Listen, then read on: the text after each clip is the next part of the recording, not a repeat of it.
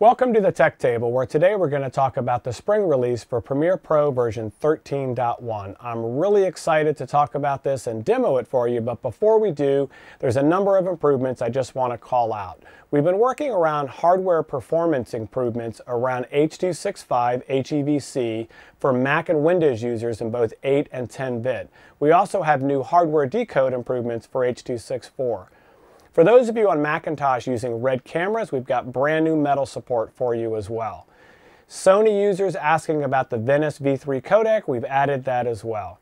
Now, last release for Premiere Pro, we added Apple ProRes support for Windows users. This is an amazing way to have cross-platform workflows between Mac and Windows.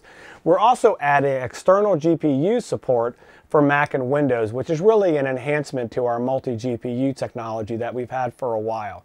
A couple of things to mention around this. Windows users can use both NVIDIA cards and AMD cards, while Mac users for right now are limited to just AMD cards. And I also just want to call out that Windows users were recommending version 1803 or higher for Windows 10, and Mac users we currently only support 1014 and higher. So let's jump into the Tech Table and check it out. This is actually one of my most favorite features of this release. It's something I've been waiting on for a really long time, and I've been working with engineering to get this particular feature done, and it's going to save me a ton of time. And it's a new enhancement to render and replace. So let me sort of set this up for you. So we've got this clip here.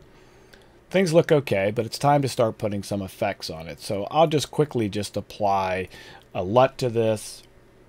Let's go over to my effects and let's go ahead and apply a flip to this because he's actually going the wrong direction. Now he's flying in the right direction, and I'll put a little bit of a blur on there just to make it look a little more realistic for what I'm looking for. And then let's go ahead and just play that back. That looks pretty good. It's dropping a couple of frames there when it's playing back. So how do we fix that?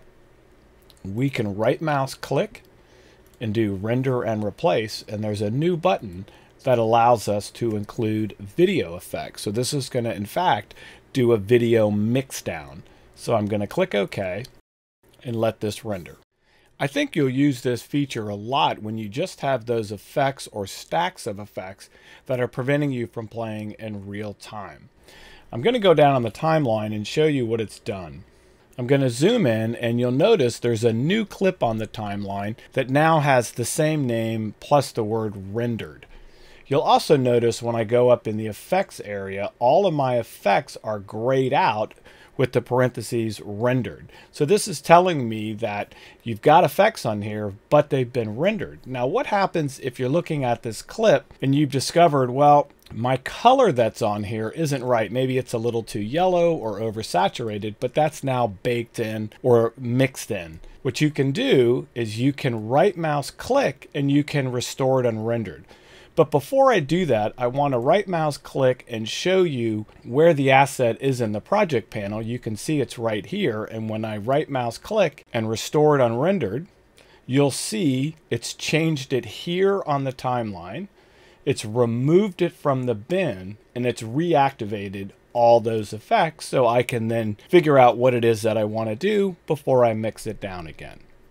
Another great place to use this new render and replace enhancement is when you're using the warp stabilizer. Here's a shot of a behind the scenes of shooting this jetpack video where the camera's shaking around, and again, very typical warp stabilizer shot. I've already applied the warp stabilizer, so I'm just going to turn it back on. That looks pretty good. And I'm going to render and replace that. Now, the reason this is a really good idea to render and replace this is because when you have warp stabilizer shots and maybe you're on shared storage, all of the warp stabilizer data is actually held local to the machine, not to the project. So this becomes a pain because you have to reanalyze all that footage before it can be used in a project that someone else has opened. So again, this is going to be a great place to use this because now I've got this effect rendered. It looks great. I can pass this project on to someone else. The warp stabilizer is in fact mixed in and I'm good to go. And as I said, I'm really excited about this feature. One of my most favorite from 13.1 release.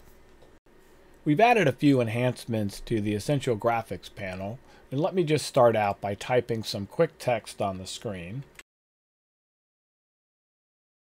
What you'll see is we now have the ability to add additional strokes. So I'll just click on additional stroke.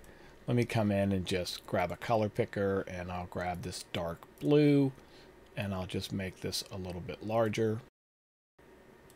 And I'll add another stroke around that and make this one a little larger. You can really start to have some fun with this. You can even add backgrounds now without having to add a separate layer, change opacity, change sizes, and so forth. They've even given you a lot of shadow add-ons where you can change the direction of the sun, opacity, and things like that. But where it really gets interesting is when you start playing around with mask, where you can max out the text and have things working behind the mask. It's really cool. I've got a great example of this I'll show you. With this motion graphic template, I actually have a bunch of different things set up. So let me show you what's going on here. I've got a folder called mask. I've got some text here. I've got a stroke. I created a folder called background, which has this shape layer. So if I just turn a couple of these off and on, you can kind of see what's going on. Not really a whole lot here, but where again it gets interesting is when we start turning on some of the mask options.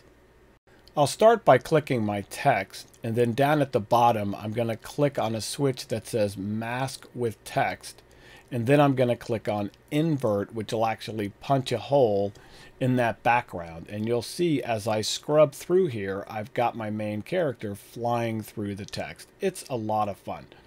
You can also have fun by animating this whole motion graphics template just by going to the vector motion area and setting a few keyframes for position and scale. I hope you'll find these new additions to the Essential Graphics panel really useful and enjoy using them. Another feature that a lot of our users have asked us for over the years is a better way to organize their media in kind of a story view, and we think we've accomplished that with the brand new Freeform View. So let me show you what I mean. I'm going to go down here in my project bin. I'm going to hit the tilde key to take this up full screen. And as you know, we have an icon view, but a brand new view that we have, the Freeform View, now allows you to organize these in a story, or what I like to call stacks. You'll notice that when I click on the Freeform View, it's going to take me in the view where I was last when I was working in Freeform.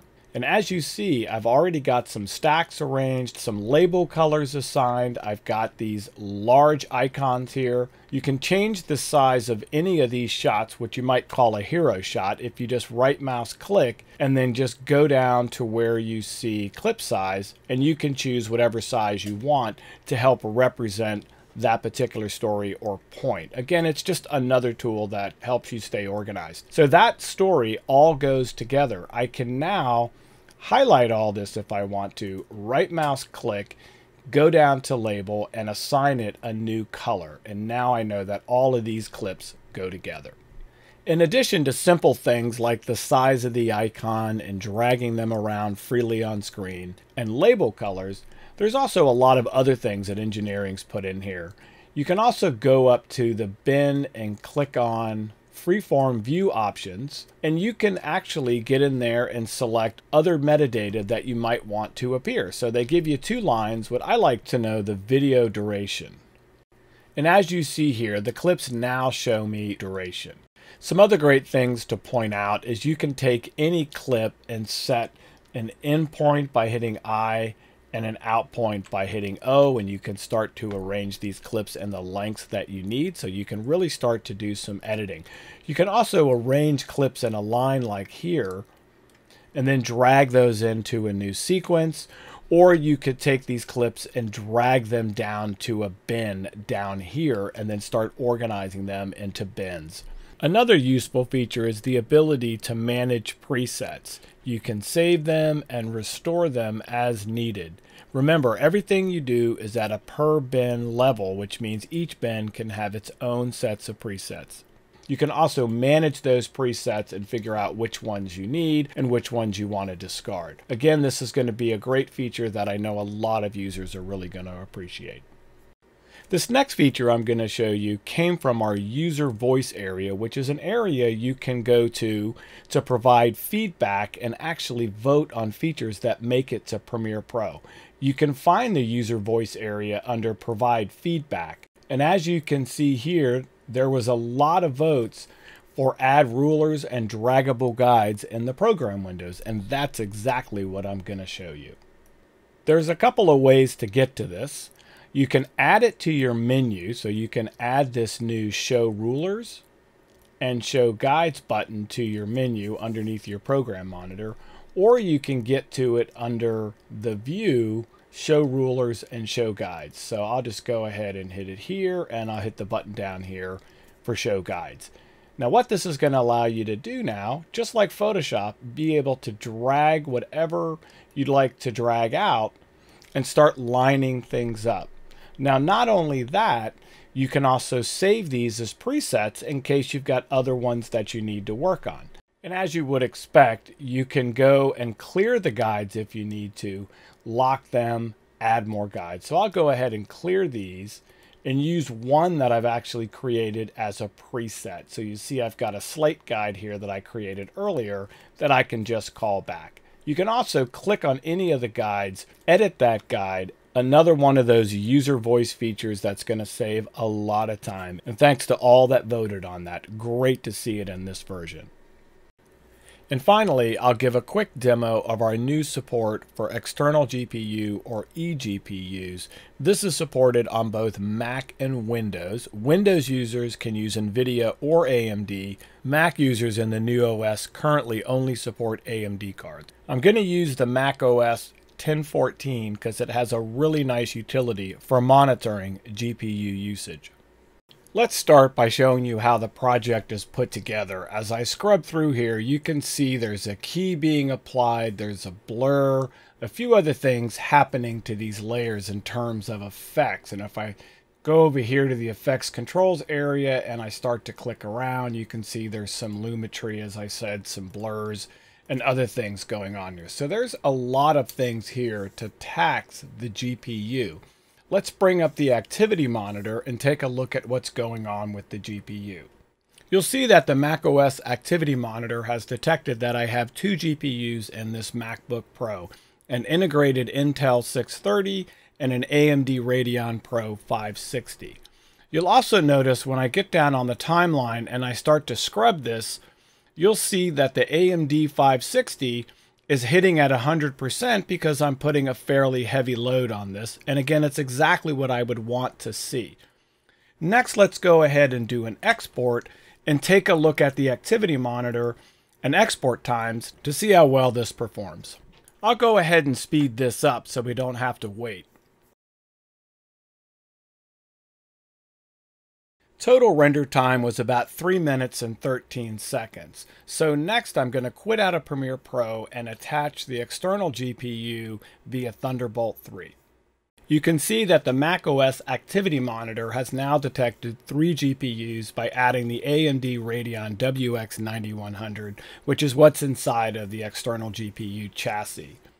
Let's go and start another export and see what those times look like. Total render time with the external GPU was 1 minute and 13 seconds versus 3 minutes and 13 seconds without. Better than 2.5 times faster. This is great news. You got to remember, I'm on a 2-year-old MacBook Pro with an external GPU, which means I do have some room for upgradability on some of these older machines, and I can add a lot more functionality by adding an external GPU to help out my export times. There is one thing I want to point out, and that is it does make a difference what you export out to. So I'm going to switch my export to H.264, and you might be surprised to see the difference. You'll notice on the left-hand side we have ProRes 4K exporting to ProRes 4K. And on the right side, you'll notice we have ProRes 4K exporting to H.264 4K, our YouTube preset. You'll also notice it's substantially faster on the right-hand side with those two AMD GPUs. That's because it really makes a difference what codecs and effects you have on the timeline and also what your exporting format is, in this case H.264.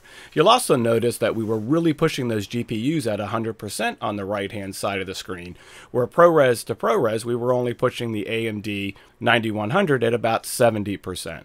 But still, the overall time and speed gains are amazing. So 2.6 times faster with ProRes to ProRes and 4.4 times faster with ProRes to H.264. This is just the beginning of the performance enhancements that our engineering team is starting to put into Premiere Pro. So hang tight, there's more to come.